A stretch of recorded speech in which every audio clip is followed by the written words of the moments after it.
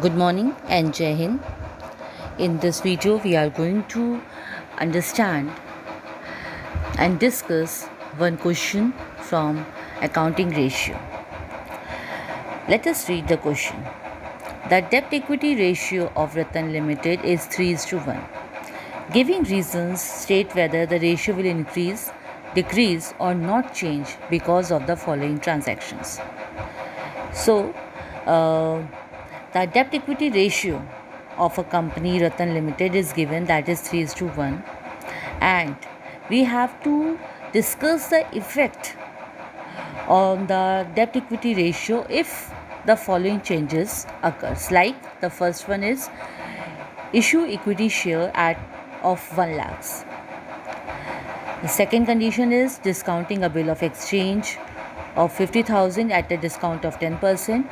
And the third condition is redemption of 9% debenture of 70,000.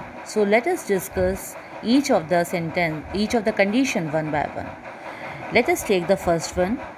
When the equity shares of 1 lakh rupees were issued, the effect of issuing the share on the debt equity ratio is the ratio get reduced because the shareholder funds will increase, but the long-term debts remains unchanged. That's why the debt equity ratio will reduce. Now let us see the second condition, where the bill of exchange is discounted at 10% discount, on which costs 50,000 rupees. As we know that bill of exchange is the current asset, so it doesn't affect the long-term debts as well as shareholder funds. That's why there would be no change in the debt equity ratio.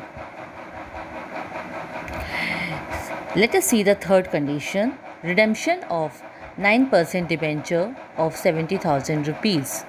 So we know that debenture is a long-term debt, so it would reduce the debt equity ratio, because by the redemption of debentures the long-term debts gets reduced and the shareholder funds remains same. That's why the debt equity ratio will reduce.